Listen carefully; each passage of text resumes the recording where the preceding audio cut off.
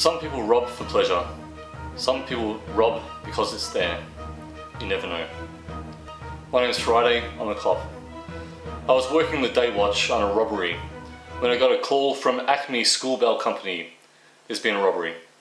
There's been a robbery? Yes sir, what is it? My clappers.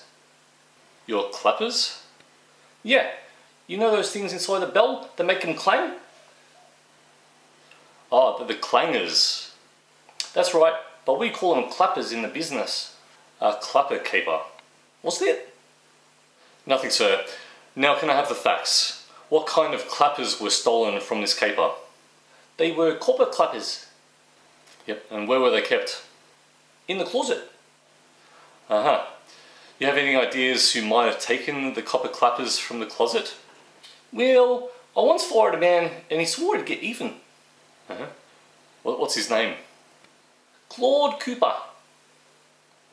So you think he... That's right, that's right.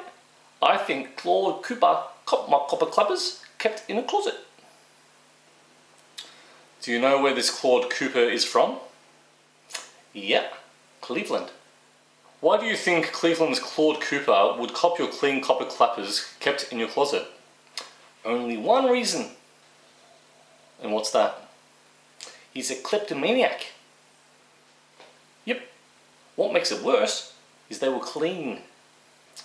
So clean copper clappers. Alright.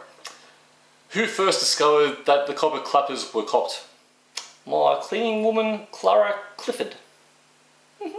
Alright, that figures. Now let me see if I have the facts straight here. Cleaning woman Clara Clifford discovered your clean copper clappers kept in a closet were copped by Claude Cooper, the kleptomaniac from Cleveland. Now, is that about it? Yep, one other thing. What's that?